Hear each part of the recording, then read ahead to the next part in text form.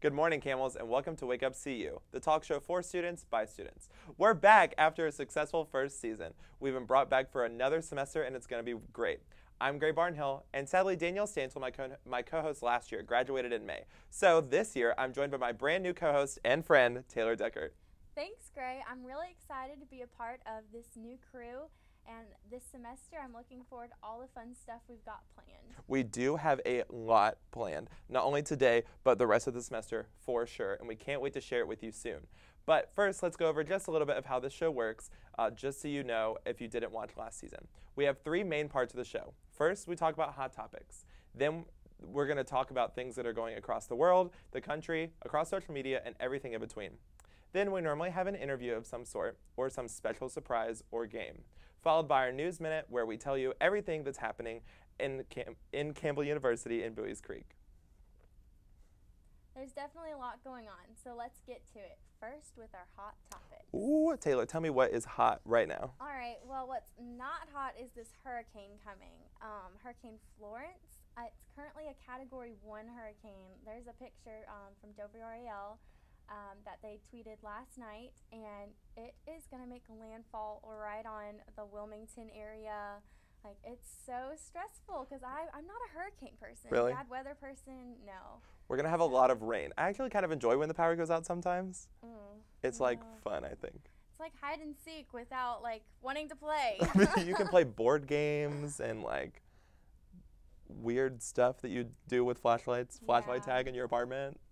Yes. I think this is hilarious because I'm a huge Friends fan, but you know. We want it to pivot and go the other way. Pivot. Like, it's fine.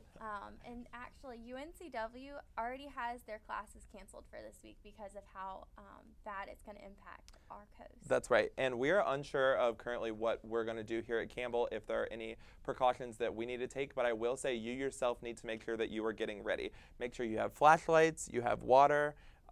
Do some laundry. Go ahead and do your laundry, so make sure you have clean clothes during the hurricane because you may not be able to wash those clothes. Fill up your bathtub with some water so that way you can flush your toilets later on. Get a can opener. That's something I think I need to check off my list. Charge all of your electronics, your phone, computer, watches, whatever you have that could be helpful during the storm. Yep. All right. So.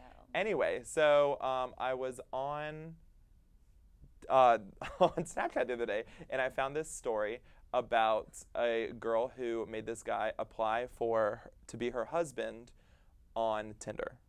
That's a very interesting topic, and because that's like a hookup app, and so it's not normally like a look for a husband kind of thing. Like. It's interesting. So this guy, you can see this letter. This guy wrote a full letter and had everything very laid out and detailed about everything that was in her Tinder bio, but also kind of just some other things about how wonderful of a husband he would be. Was her application that detailed to the point like he was responding in the right way, or did he just go the extra mile? I honestly think he just went the extra mile. From what I could tell, she like matched with him on Tinder and then sent him a message that said, "Send in a letter of why you could be my husband" to this email address. That's crazy. So you never know what right you now. can find on Tinder or other dating apps. All right, and then another news topic is there's Domino's is giving away 100 years of free pizza to anyone who would tattoo the logo on their body. The promotion was canceled after 5 days due to the overwhelming popularity. It was announced that only the first 350 people would receive the pizza. Where would you do this for? Like another restaurant, or? I don't know. I like probably wouldn't really put a tattoo of a restaurant on my body. Yeah. I feel like that would be weird. Like you have to have something that's more. Well, the Domino's one, like that tattoo that we just showed, it's small and simple, so it's not like boom, like this That's is true. Domino's. That's very true. But like if I had to get a tattoo, it would be Starbucks, just because that's just such a staple item, and I love my coffee. Where would you put it? I don't know. I'd probably be like basic and put it on my ankle or something. But then I'm it's not like, getting a tattoo. It's like hidden more too if you like put it on your ankle or something. So that totally makes sense. Yep. Also, there was an insect heist where there were some people that worked for a company that stole $40,000 worth of insects and reptiles from a Pennsylvania insectarium. 7,000 insects and reptiles, including millipedes, roaches, geckos, tarantulas, were believed, and it was believed to be an inside job. I just think that's weird. Yeah. Why are you stealing these, like, insects? Like, you can just go outside and grab as many mosquitoes. Like, here in Booster, you can get all those gnats. And, Come on, you know. steal the gnats. I want them gone. Yeah. We don't need them anymore. Yeah, I don't like gnats here on campus. That's, like, my least favorite bug in Booze Creek. Gnats are annoying. Mosquitoes are annoying. Oh, my goodness. I went out to dinner last night, and I got eaten up because we went at, like, sunset. It was, like, super pretty outside. And then as soon as it got dark, like, we were attacked by mosquitoes, and we were, like, asking our waitress, we were like, can we go pay our bill now? Like, we're ready to go. Like, Trying to get out. Like, we loved the food. We loved your service. But we were like, I just can't stay here any longer. Like, Right. I'm ready for, like, the weather to change to get all these bugs out here. Right. So. Yeah. Are you a Twilight fan? I've watched the movies, but I'm not necessarily a fan. But apparently Bella Swan from Twilight, her house is for sale. So it's the movie, the house that was in the movie, right? Right, the house that they filmed at for the movie. And it's simply about $350,000. You know, it's like pocket changes. Pull that out, throw it on the table. You got your house, you got yourself a celebrity house. It's a cute house, too. Mm-hmm. If I had to live in a celebrity house, it would definitely be one of Taylor Swift's mansions that she has all over the place.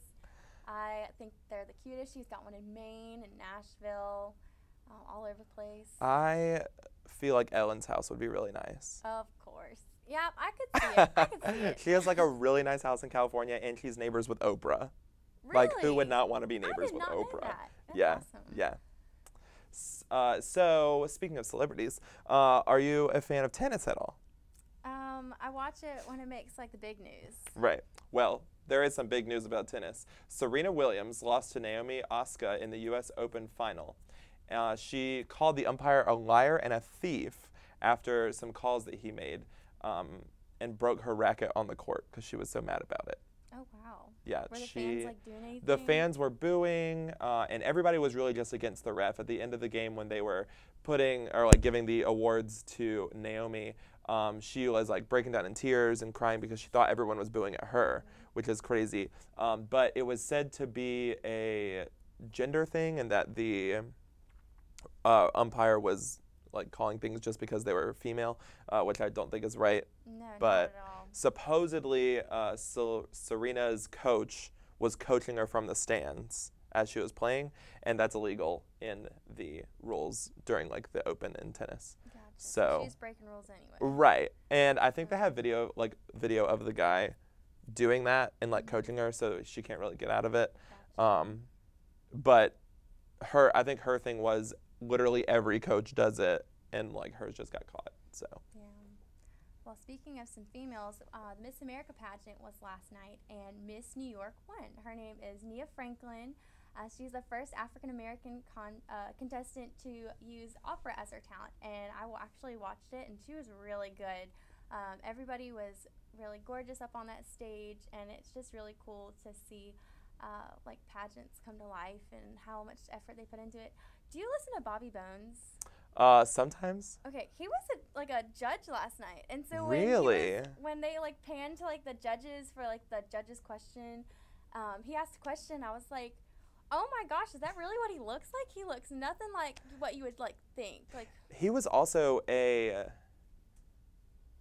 person that the American Idol people talk to. yeah, like a mentor. A mentor, that's the Yeah. word. I couldn't think of the word. So he's all over the place now, which is Right. awesome. He's growing his. Right, I think he's done a great job. I mean, everybody listens to him. Yeah. But congratulations to Miss New York, now Miss America. Yes. And more females going on. We had Pan-Hellenic sorority recruitment over the weekend. Yes, we did. Taylor, I know you're in a sorority. Yesterday was bid day.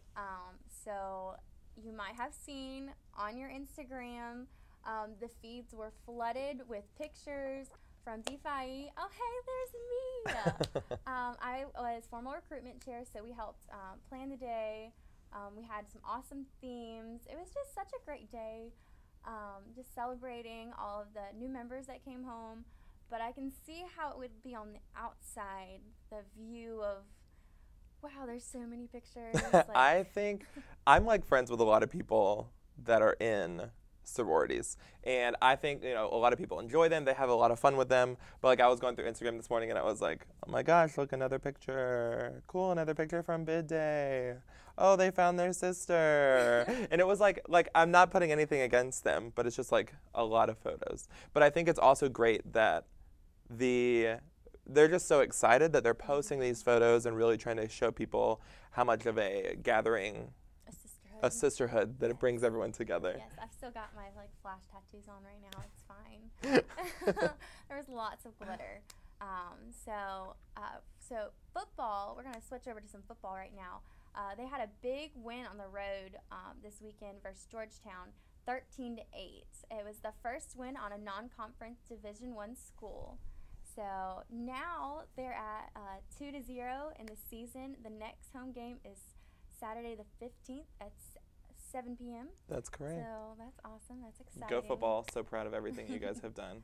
You guys did awesome at the opener game. I think it was a great game. I loved the football game, especially we're seniors, so I was like, I have to go to my first home game.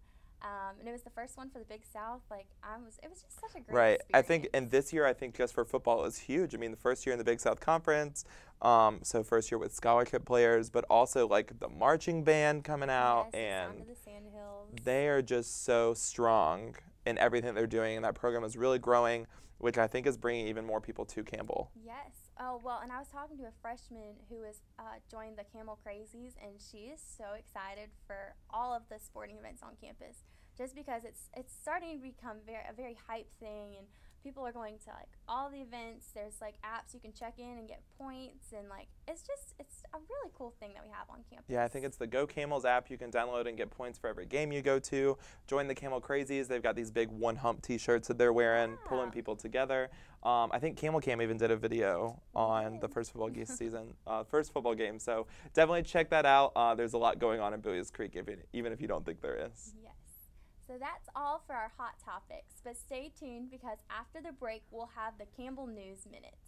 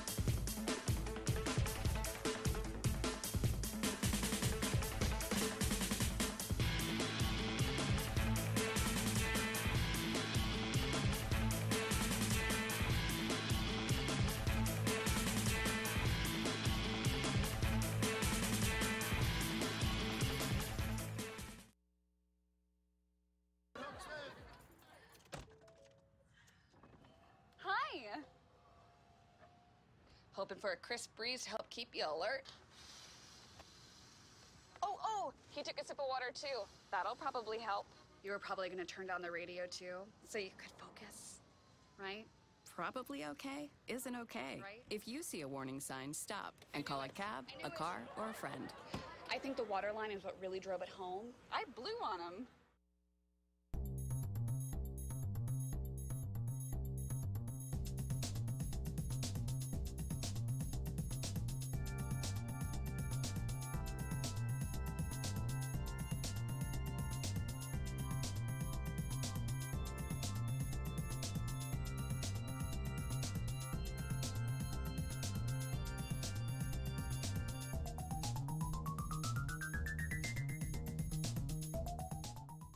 Welcome back for the Campbell News Minute. CAB is hosting a firemen's fundraiser dinner tomorrow night in the Rumley Center at 5 p.m. Come out and support our first responders. Every Wednesday, starting September 5th, join Outdoor Recreation as they travel to the climbing place in Fayetteville for a night off the ground. $15 includes transportation, climb time, and gear. Beginners are welcome. Love kayaking? Love camping? Why not combine the two on a river in our own backyard? This 2-day, 1-night trip starts at Buckhorn Dam on the Cape Fear River. We will paddle 9 miles from the put-in and camp at Raven Rock State Park's secluded canoe-in campground. The second day, we will paddle to our takeout point in Lillington. Never kayaked before? No problem. Beginners and advanced participants are welcome. Food on location, equipment, and transportation will be provided. Mandatory pre-trip meeting will be held on Thursday, September 13th at 8 p.m. in Carter Jim's classroom. Come out to the Eaks Athletics Complex this Wednesday night to support our men's soccer team as they take on VMI at 7 p.m. That's your Campbell News Minute. Stick around because we'll wrap up the show right after this. After 15 years of smoking, Eva Marie quit. There's a new lung cancer screening that could save her life. You stopped smoking. Now start screening. Learn more at savedbythescan.org. It takes less than 1 minute to find out if you may have prediabetes. You can do it here. But I get it, you're busy, and busy people can't have prediabetes. I read that wrong. They can, okay? Just go to the site. Hey, look, it's those guys. Are you good to drive? I'm fine. How many did you have? I should be fine. You should be. Go and step out of the vehicle for me. See ya, buddy. Good luck. So turns out, buzz driving and drunk driving, they're the same thing, and it costs around $10,000. So not worth it. Recently, our country has witnessed catastrophic devastation. Hurricanes and flooding have upended lives and livelihoods. Across this great country, Americans have answered the call. That special calling that compels us, when others are down, to step up and do whatever it takes. America's at her best when, against all odds, we come together and lift each other up. Please donate to oneamericaappeal.org. America needs you.